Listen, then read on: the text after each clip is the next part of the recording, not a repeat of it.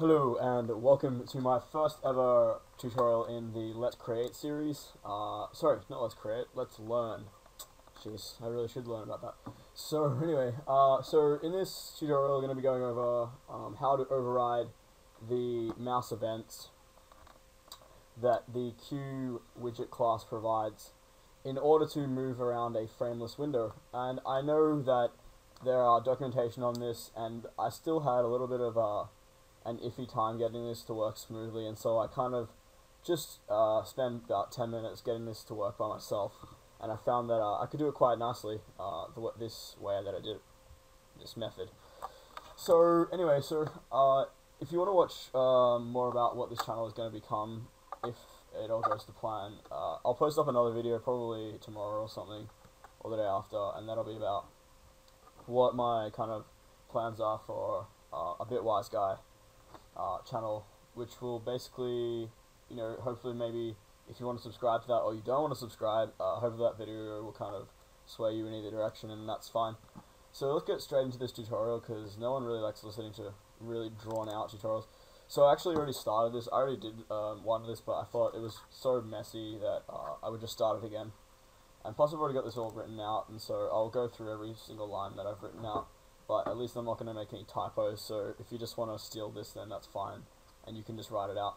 So, but what I will do is, I'm going to explain something to you before we actually go into overriding the methods in the QWidget class to do with the mouse press event, mouse release event, and finally the mouse move event. So, if I run this and save this from last time, oh, yeah, don't know how I missed that. It's been a long day. It's been a long day. Okay, so, sorry about that. So you can see here that we've got a widget window, which is just a QWidget, and around this we have a frame right here, and clicking on the frame allows me to, clicking on the frame allows me to drag it around, and that is the most annoying thing in Windows. I thoroughly despise that. Anyway, so we get a close button. We all know what these do. So you think yourself, so you might be thinking to yourself, well, I have an application and I want to get rid of that because it's kind of messy and it's kind of UI specific. It's kind of OS specific what the frame around a window looks like, and quite frankly, I could do it better. Well, I've kind of had those thoughts a few times. Maybe it's worked out sometimes, but sometimes it's better to just leave it. But let's just say you want to try and do your own graphic design for your application, and all the more power to you. And so you think to yourself, wow, well I'm going to remove the frame, but hold on a second, I can't actually move this around the screen anymore because I need this frame. So you'll notice that if I click inside of here, I can't actually move it around, and that's what we're going to achieve with this, hopefully. And so the first thing I'm going to do is, if you haven't already figured out how to remove the frame, all it takes is a simple Qt frameless window hint flag, which just goes after the QWidget parent up here. I'm not going to explain what all this does because that'll be for a different tutorial, but if you didn't figure out that that goes there, then stick that right in there and hit enter, tab, whatever the hell your autocomplete finishes with. So that's all good and well. So the next thing we need to do is actually just head over to the header, and we've got a few things. We've got include QWidget, which just includes our QWidget class for this, so we can inherit the QWidget. And if you know anything about inheritance, then you'll understand that we're just overriding some virtual methods that are given to us in the QWidget class, which are basically just some really useful functionality to play around with.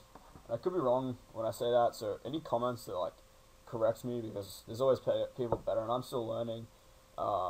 So if anyone wants to drop any comments below about something I've said that's wrong, please do, and I'll remake that. I'll say in the next video what I said wrong. Anyway, so this isn't about classes and everything else like that. This is about overriding the specific three things here. So what we're going to do is, if I just get rid of this because I just want to write this out again. We're going to type in the protected keyword, which puts that into a protected part of our class. And we're just going to override the following three, and I'll explain what each one does, because I'm sure about these. So last time I actually did this, my IntelliSense went crazy on me and didn't work, and so I was kind of like, oh, wait, what is that? But anyway, so we have three things we need to override, and the first one is the mouse move event. And we're going to pass a parameter in, and we're going to call it event, but really you could call that whatever you want. It doesn't matter, to be honest. We're going to override the mouse press event, and again we're going to give it a parameter of event, and we'll need this later because we need to handle certain things.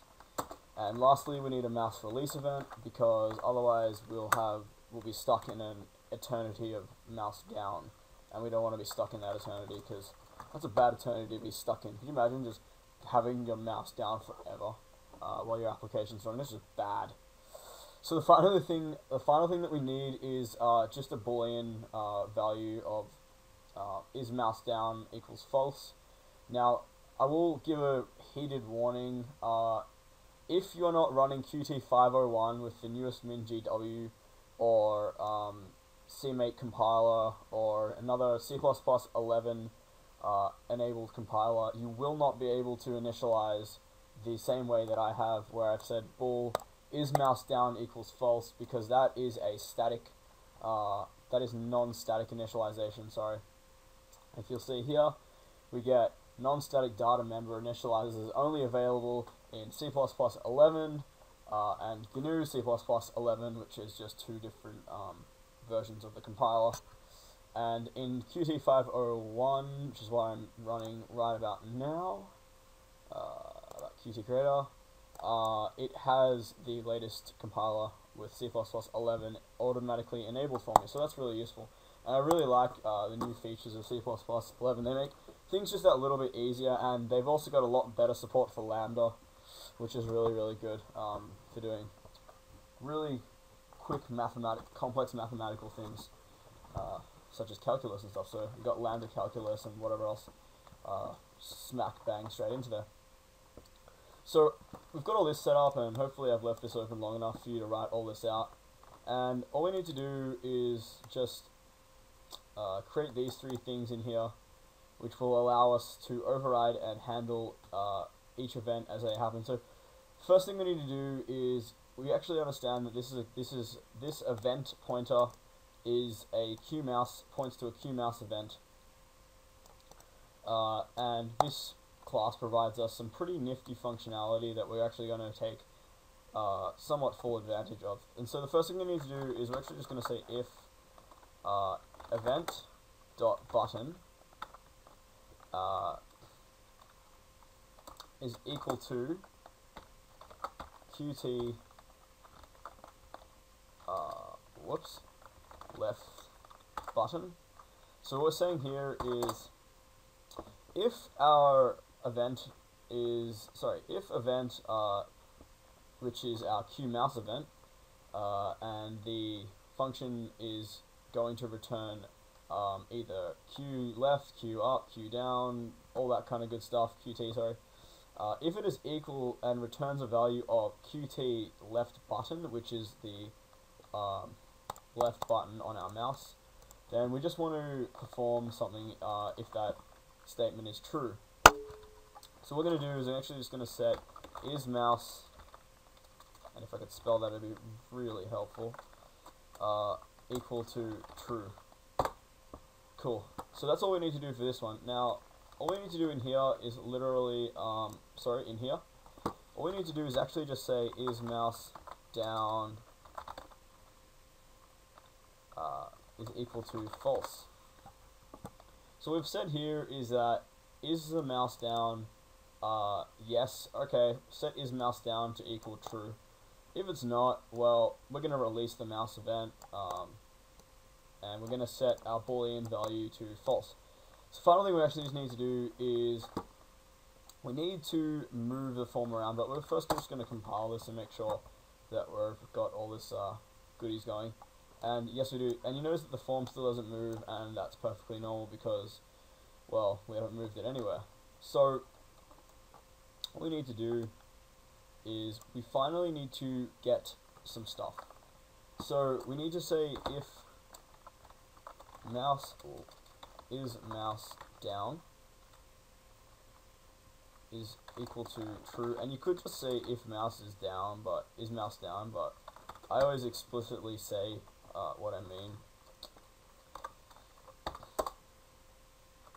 Event dot global pos, and we need to set something. So actually we made a QPoint, and if we go back to here, you can see that under our protected things we've got a mouse point. So we need to actually use that mouse point, and if I made a space there we could get access to that.